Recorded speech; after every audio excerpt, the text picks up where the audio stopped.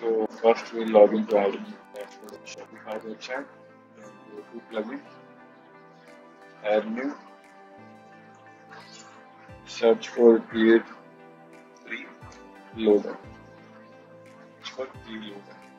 Install with preloader plus install it.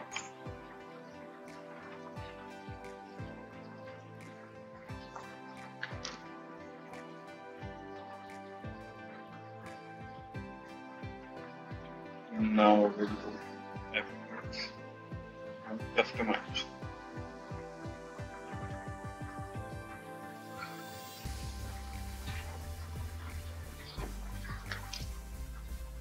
Now here you will see an extra option of preloader.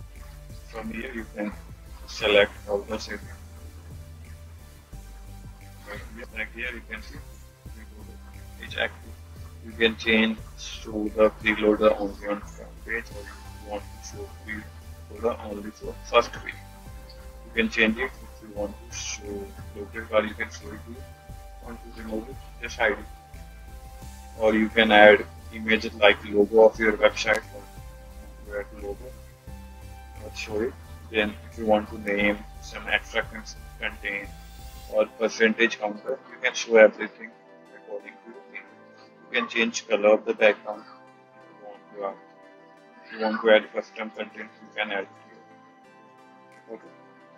Now we'll change the typography. Like if you want to show the website name, you can show it here. Now you can change the icon. There are 6 to 7 icons. You can change it according to you, or you can build icons. These are built-in icons. If you want to add some images, you can add it.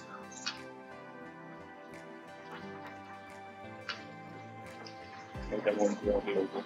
Here you will see.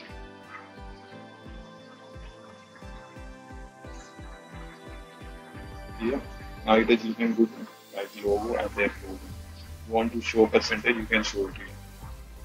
There are many options. You can customize animation to image, or you can customize progress bar from here. You can customize animation option from here. So there are multiple customization options in this preloader. You can change it according to your need and make a very beautiful thing of your loading. Like here you can see now it's much better. Like I will show.